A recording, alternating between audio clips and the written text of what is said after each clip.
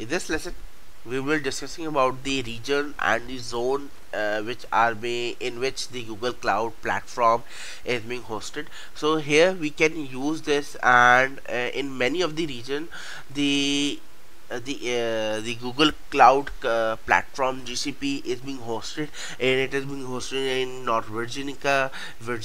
It is being hosted in Los Angeles. It is being hosted in Mumbai. It is being hosted for Netherlands, Finland, London, Sydney, and so on and so forth. So you can have an understanding that in all the regions it is being hosted. For example, at a country where here the users from this country can host Sydney, can host their payload at Sydney, and at here a country is being available here, so it has the option to host at Sydney and in Singapore. So what does it mean? That I can host from here, I can host Finland also, okay, or from here I can use Tokyo also. But this, when we are having a Tokyo, so it will be the thing is that it will take some time to retrieve some data. It will be fast, but it will be compared. If we compare with Sydney and Tokyo, Sydney will be have a take a lead because it is nearer to that location where we are currently in. So you can see that we can have in Mumbai, so from Pakistan we can host our data on Mumbai.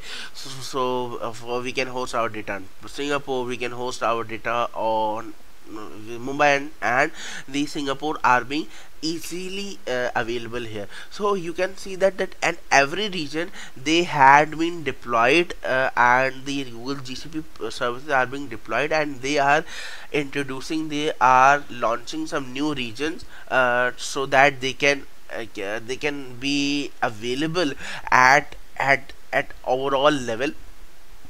They can be available and every country or in every region.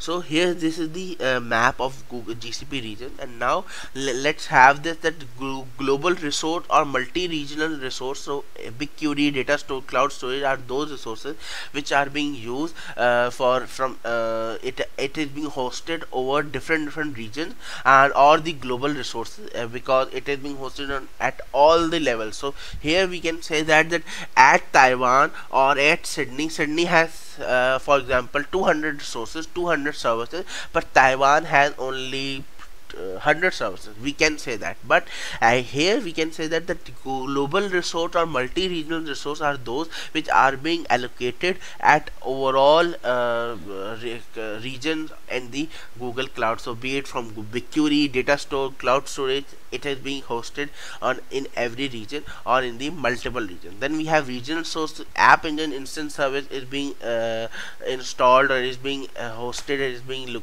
allocated at the app engine regional resources. And when we go toward the zonal resources, we have the VM instance, that this VM has this number of of RAM, this number of computation power, and so on and so forth. So this is the GCP region and the zone, and now it is so much popular GCP, which it is exploring new regions, it is exploring new countries, so that they can host, they can be a world leader in all the parts of the world, which will benefit them in terms of their sales, in terms of their cloud reliability, and so on and so forth. So this is the overall introduction of the GCP region and the Google Cloud GCP platform, and I will request you to please go through this, search the web, so that you can have a better understanding.